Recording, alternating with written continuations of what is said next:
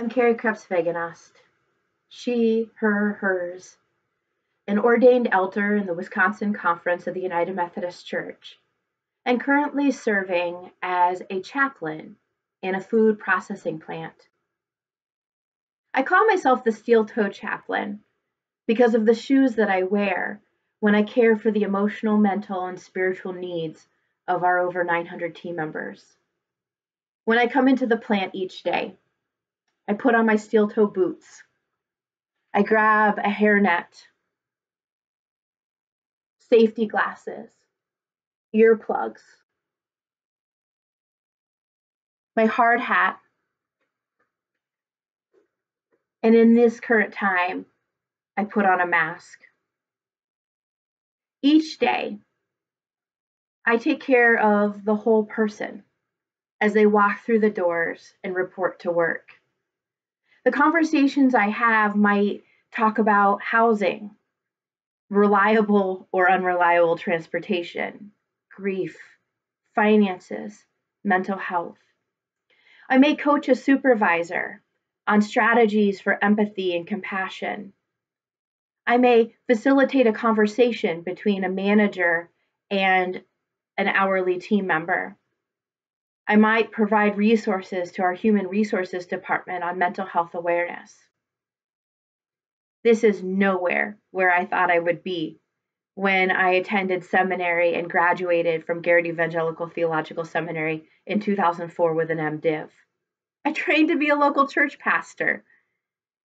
But one thing I've discovered over the years since is that one ministry setting has prepared me for the next part of God's calling. For example, CPE was simply a requirement for ordination. And yet now I find that it has equipped me to do this work, to do this ministry. I was part of a small group several years ago on family systems. And I find now that that has helped me navigate the manufacturing system. A class on the Quran while I was a student at Getz that I was able to take at Northwestern University continued to open my eyes, fill me with compassion and care for people who practice other faith traditions. A significant learning that I had while a student at Garrett has been further honed in my time in ministry. And that's how I react to new information or a new situation or a new experience. I remember sitting in Old Testament, first semester of seminary, and here the professor began to talk about two creation stories. What? Huh? It didn't match what I had encountered in Sunday school. That beautiful storybook of 7 days and God said it was good. So how was I going to react? I began to practice taking a deep breath, engaging in study and conversation, prayer as I asked God, where are you in this situation? And then prepared myself to act. In a liberation theology class, I was presented with a paper that talked about how the native people of North America understand themselves in the Canaanites, the people who were pushed out of the promised land, those that were the unchosen of God. Again, I looked within, I studied, I began to have conversations, I prayed, God, how are you present in this? I engaged this new information. In a church history class, I was horrified to learn how the sacred text in my faith, the Bible, had been and was continuing to be used to oppress people. Again, deep breath, pause with the material, study where is God, and prepare to act.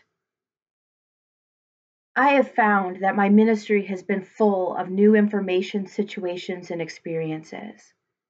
And I've used this skill set, first begun and developed and nurtured in seminary, to become faster and more thorough, more systematic in these situations. As a workplace chaplain, I work with people of all different cultural backgrounds, political persuasions, ages, theological understandings, and backgrounds. I was recently in the break room speaking to a Black man.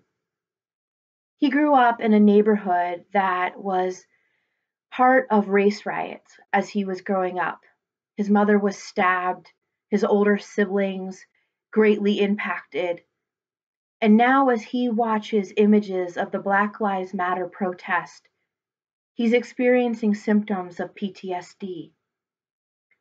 As tears filled his eyes and he was speaking to me about these current feelings, another team member walked by us, a man wearing a Trump 2020 hat and a t-shirt emblazoned with a Confederate flag saying, "If you don't like it, leave." Both of these men bring their whole persons to work.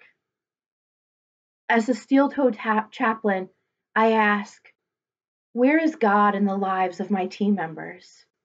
Where is God in this situation? And how can I best serve God as the hands and feet? It is the honor of my ministry to be trusted with these whole people.